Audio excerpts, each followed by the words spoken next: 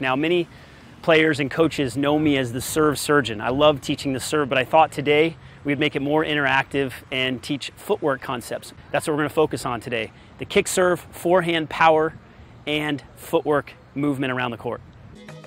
We're not your average tennis coaches. We've moved from all around the nation to build a company in Milwaukee, Wisconsin that encompasses our passion.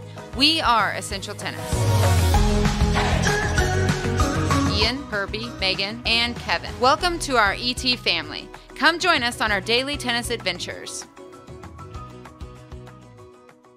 So we're here in Milwaukee today, the headquarters of Essential Tennis, and Ian and I and Ian and the Essential Tennis team are going to make a couple of videos around a couple different concepts. The focus today for Ian and his group, the Essential Tennis, is to make a video on the kick serve and forehand power, and I'm going to focus on footwork.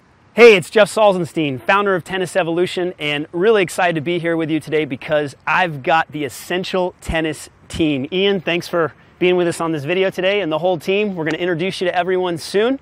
And we are going to focus on forehand power today. So everything you want to know about getting more power on your forehand, we're going to deliver it to you. We are going to start with Kevin Garlington right now with the first progression. This video is basically made up of 5 different parts, 5 different takes, and we're segmenting different parts of the forehand swing and talking about how to generate more swing speed and more power. So Kevin opened it up with the first one. Now Megan's going to take the next layer up, and then Kirby and myself will each take one as well.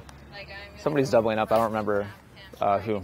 Jeff's going to be demonstrating a rotation and release drill with the medicine ball just to help the uncoiling process with the lower body and the upper body as well.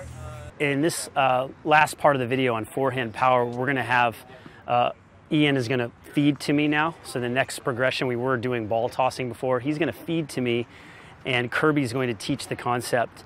And again, the whole idea is around loading on the forehand, making sure you coil first and load the outside leg, and staying really relaxed with the arm and just letting that arm go to create that maximum acceleration and power in the forehand. Kick serve. We're gonna do some kick serve progressions. Go up and down like this. Yep. And so just getting them to understand that kind of is the spin that you're looking for. Got it. Making it, yeah, we called it Make It Rain in the last one. Yeah. The rain and the rainbow. Yeah, rain and rainbow. Kick serve is the most desirable style of serve for tennis players, and for really good reason. It's a topspin serve. It could be any variety of kind of different mixes and matches of types of spin, but it has a strong topspin element, which causes the ball to curve down in the box and then jump back up again, which is where it gets the kick name. And most players are like really straight and lateral, and so this is very different. It's focused on up and vertical, and if you can learn it, it brings huge confidence to your game because you can swing super fast, have it be really, really aggressive, but also very safe. That's why learning kick serve is so super important. We want you to have confidence and also a very competitive serve and safety all at the same time. So these drills are critical to having that trifecta with your serve. So that's why we're going over them with Jeff. So progressions are so critical to success because what we're focused on is not one-off tips or secrets. It's all about long-lasting results. And when you have a process, a real system to stick to, the progression helps you to retain this, not just in understanding, but also in execution. Thanks for watching, everybody. I hope you enjoyed the behind-the-scenes look of our collaboration. Jeff, really appreciate your time and your passion for the game and coaching and everything. Really appreciate it a lot.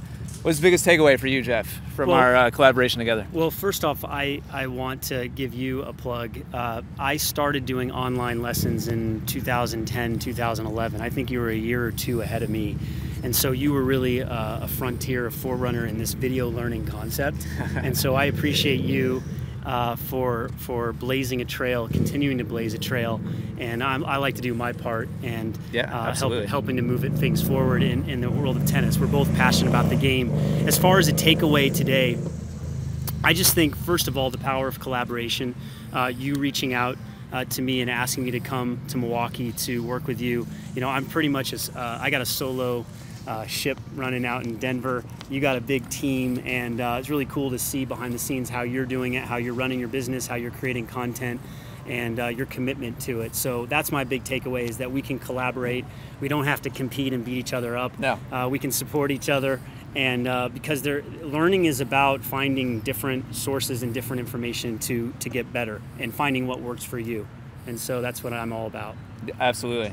Yeah, I think it's a huge benefit to us to be able to gain insight from you and process and different ways of explaining things. And, you know, as you used the word before, growth mindset. I think too many experts kind of think they have it all figured out. So it's nice to spend time with somebody who is open to learning and sharing and growing like together. Yep. Is great. And I think the same will be true for our audiences who get to see us create content together, get a little bit different perspective, and gain insight from a different point of view. Yep. It's super valuable. So thank you. Yeah, stay curious, ask questions, and be open to learning. That's one of the keys to success and happiness in life. So thanks again for having me out here, Ian. Thanks for watching, everybody.